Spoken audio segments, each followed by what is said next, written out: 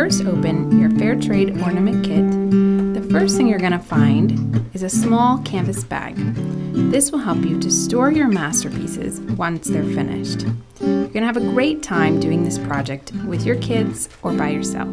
You're next going to find 2 dress doll bodies and 2 straight doll bodies. These are size 3 inches and they will come with a little hanging screw top inside so that you can go ahead and put them on the tree when they're finished. You also get a standard set of paints: black, white, brown, yellow, ochre, pink, and navy. You have 2 great brushes that we use ourselves for painting: flat brush and a round brush for doing your details. You'll next find your instructions and then a small pouch that has some great utensils inside to help you get started on your project. First, you're going to have a pencil, and then you'll have a toothpick for dotting your eyes, and a shading tool called a tortillon, some string to hang them when you're finished, and sandpaper in case you've made a mistake. Well, we hope you have a great time with this project. Happy holidays!